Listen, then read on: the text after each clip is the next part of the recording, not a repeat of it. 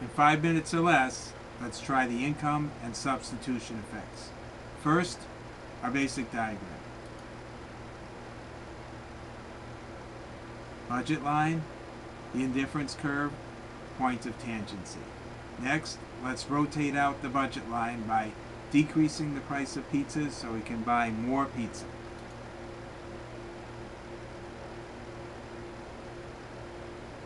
What happens now is that we're at a higher indifference curve, E star. Let's now diagram the income effect by removing the change in income, bringing back the new budget line to the old indifference curve. So we'll have the new relative prices, but the level of real income remains constant.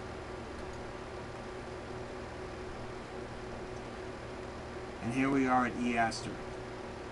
So now what we have is the substitution effect.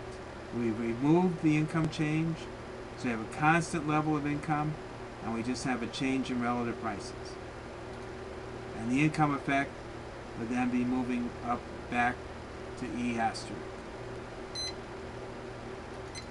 Let's break this down and start foundation up. Our diagram. The budget line. What are the properties of the budget line? Tells us that income equals the sum of the expenditures on X plus the sum of the expenditures on Y. What is the slope of the budget line? Here's our usual expression for slope, change in Y over change in X. And then for the budget line, it's going to be the price ratio minus PX over PY. So take note, PX over PY is the slope, which is Y over X. Now let's put the indifference curves into this space. We know they go from left to right, and let's also look at the slope properties of an indifference curve. An indifference curve, along it, total utility is constant. This would be the equation. The slope of the indifference curve is MRS.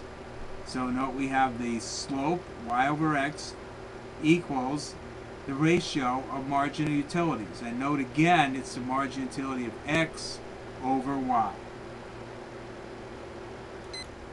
Let's now represent an equilibrium and then reducing the price of X.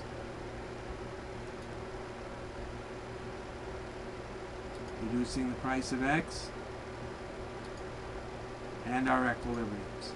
We go from A to C. Let's diagram the income effect. And we're going to bring the new line back down so it's just tangent to the original indifference curve. Here it is, and then the point of tangency at B. And then this is called the substitution effect. Moving along the initial indifference curve at the new relative price ratio. Since we're on the initial indifference curve, real income is constant, and the only difference is the change in relative prices. And finally, the income effect, which will be moving back to point C. So we've increased real income, relative prices are constant, and that's our total move, decomposed into the substitution effect and the income effect. Remember that rule that we had in the last example where we calculated the utility maximizing bundle? Remember that rule? It was called the rule of utility maximization. Where does it come from? Let's show that.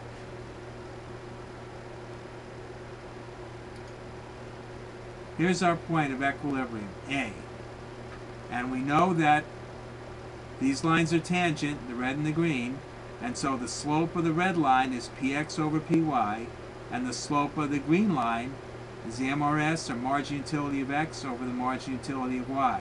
So if we rearrange this expression, we have the rule for utility maximization, the ratio of utility to price. And that's where it comes from.